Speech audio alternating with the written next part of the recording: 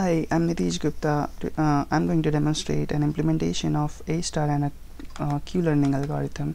I'll be using this grid world, which I have implemented in tkinter library of Python. Let's go ahead and run the A* first.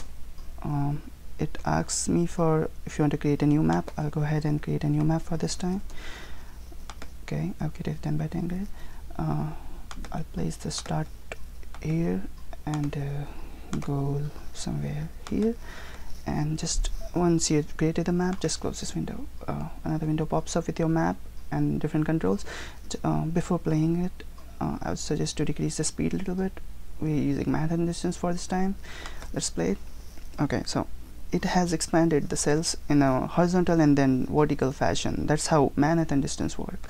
Let's go ahead and run a different map with Euclidean distance.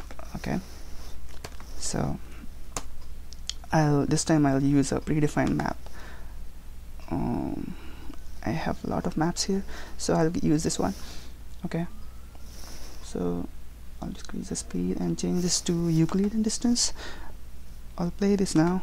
So as you can see, there was direct path here if there was no wall, but since there's wall, it always tries to go from here. So if it doesn't find, it expands all of these cells. Once it reaches here, you can see that it is following the diagonal path, and there's no wall, so it reaches the goal directly here. On each cell you can see FGH value. I have also used tie-breaking scheme for the heuristic, because heuristic has same value in many of the cells. So to distinguish between the two paths, I've used tie-breaking scheme. Let's see that.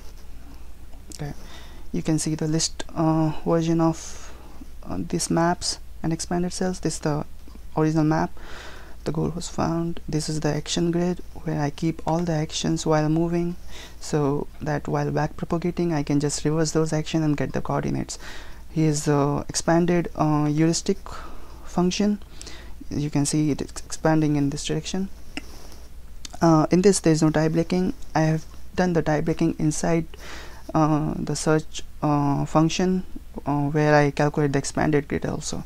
So the expanded grid is just a grid which were yellow in the map, so those were the expanded cell. From here it moves diagonally, so only those values are visible. This is just a cost function, which is also the G value. This is just a cost of moving from one cell to another, and it adds up till the goal. So here we have all the expanded cells and the path coordinates. That's about it. Let's go ahead and run the Q-learning algorithm now.